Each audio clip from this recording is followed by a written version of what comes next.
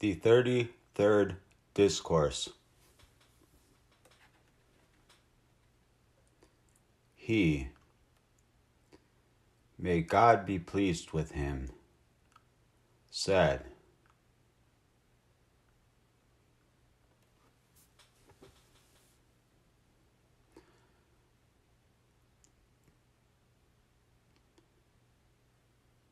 there are 4 kinds of men.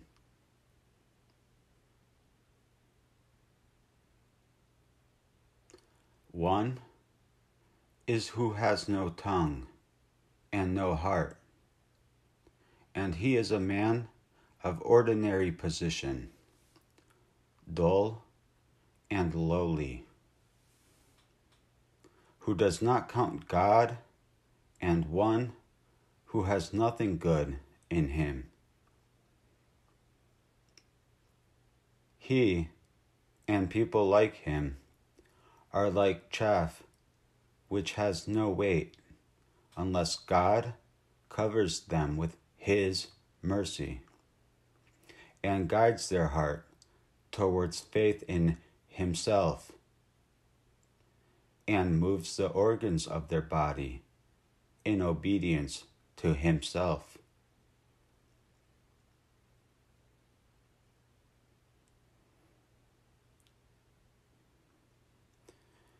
Beware that we do not become one of them, and do not entertain them, nor mind them, nor yet stand among them.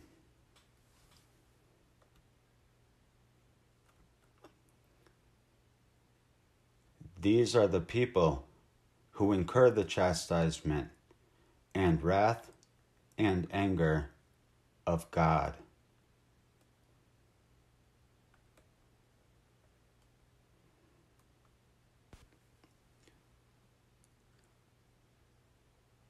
They are the inhabitants of fire and its inmates.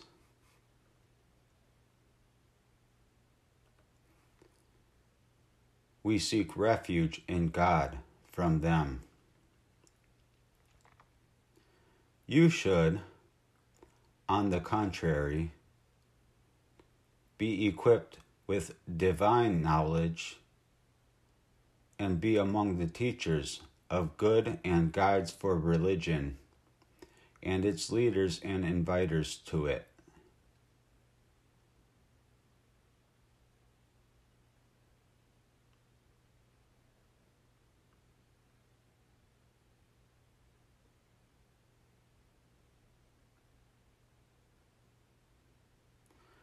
Therefore, beware that you should come to them and invite them to obedience to God, and warn them against sinning against God.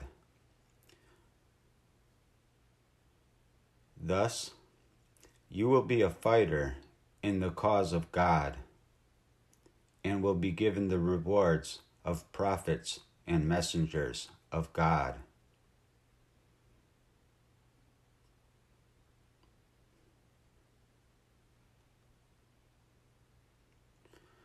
The holy prophet, may peace and blessings of Allah be upon him, said to Ali,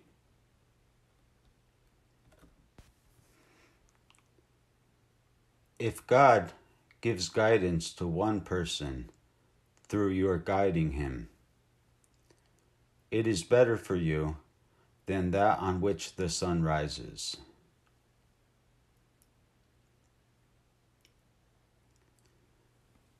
The other kind of person has got a tongue, but no heart. He speaks on wisdom, but does not act according to it. He calls people to God, but himself flees from him.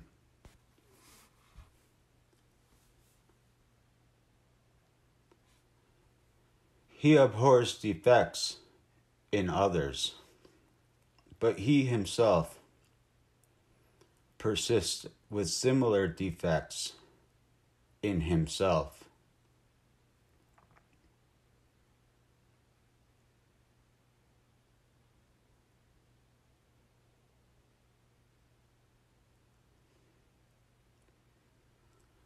He shows to others his piety, but contends with God by committing major sins.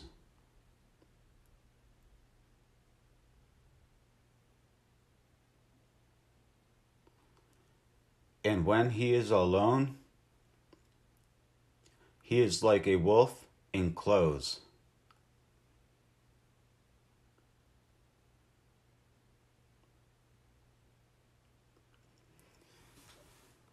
Here is a person against whom the Holy Prophet has warned. He said,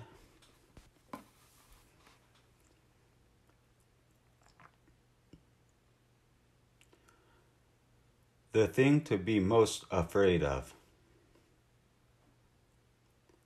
and which I am afraid of in respect of my followers,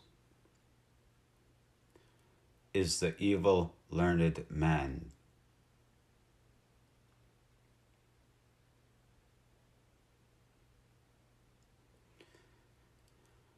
We seek refuge in God from such learned men. So you should keep away from such a man and run away from him, lest you should be carried away by the sweetness of his talk, and then the fire of his sin will burn you, and the filth of his inner self and his heart should kill you."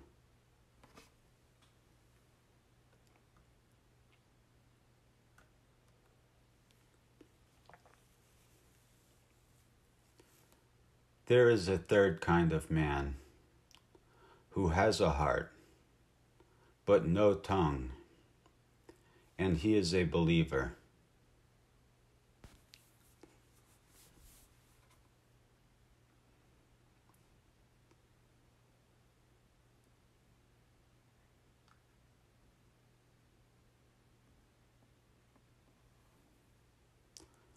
God has screened him away from his creation, and hung round him his curtains, and given him an insight into the blemishes of his own self, and enlightened his heart, and made him aware of the mischiefs of mixing with people, and of the evil of talking and speaking, and who has become sure that safety is in silence and retirement in a corner.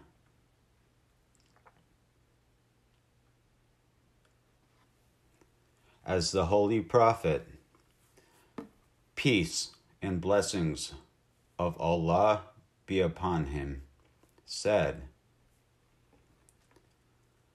"Whoever kept silent attained to salvation."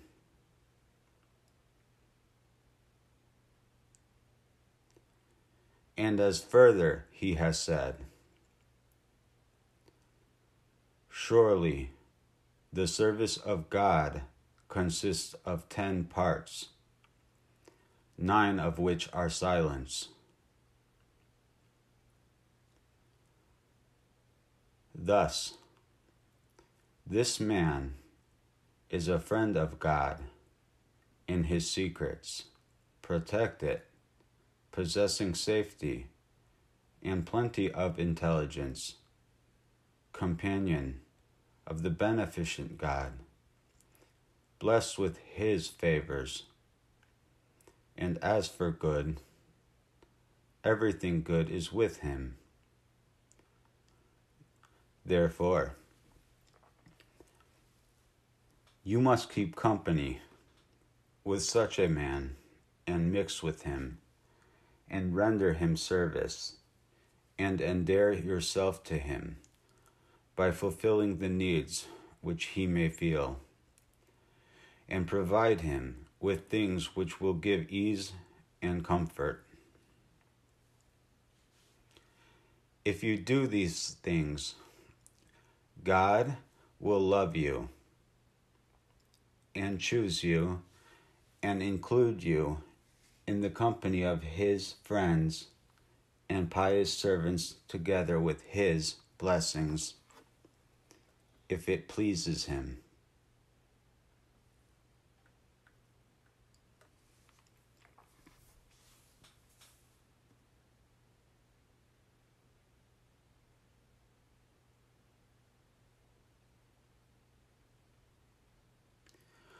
The fourth kind of man is one who is invited to the world invisible, clothed in dignity, as it is related in the tradition. Whoever learns and acts upon his learning and imparts it to others is invited to the world invisible and made great.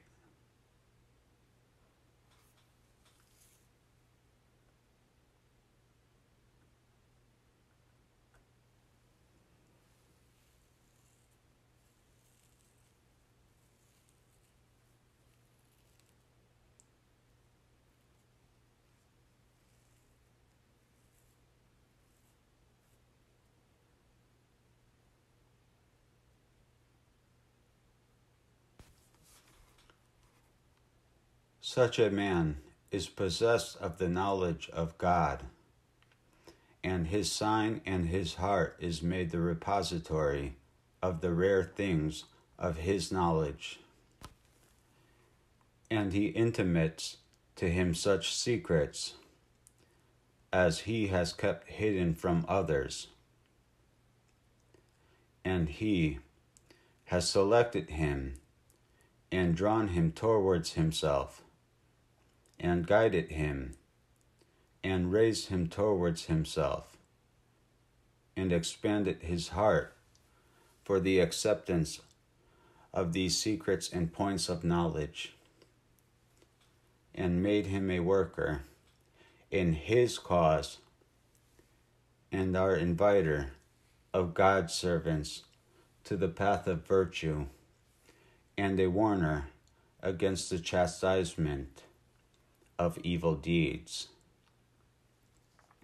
and an argument of God in their midst, a guide and a rightly guided man, an intercessor, and one whose intercession has been accepted, a truthful man, and one who verifies the truth of others,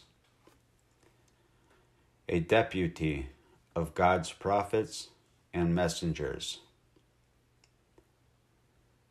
May the blessings of God be on them.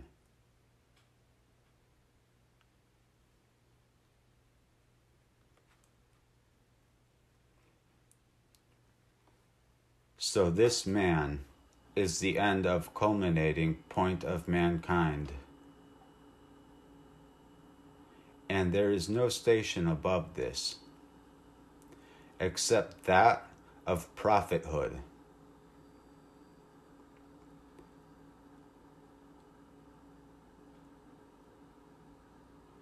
It is your duty to beware that you do not oppose such a man, and be averse to him, and avoid accepting him,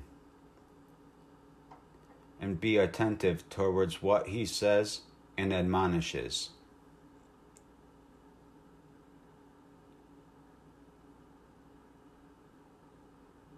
So, verily,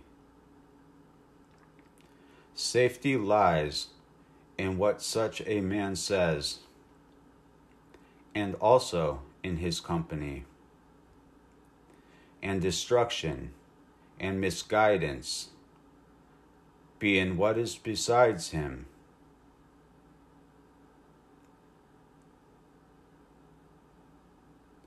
Except such men to whom God gives power and assistance towards truth and mercy.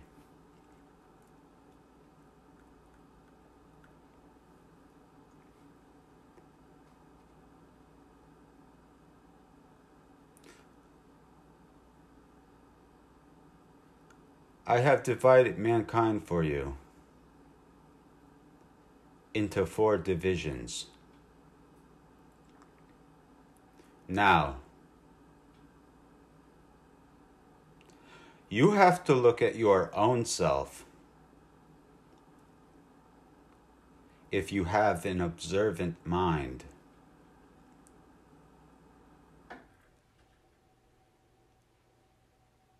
and save yourself in the light of it. If you are anxious to save it,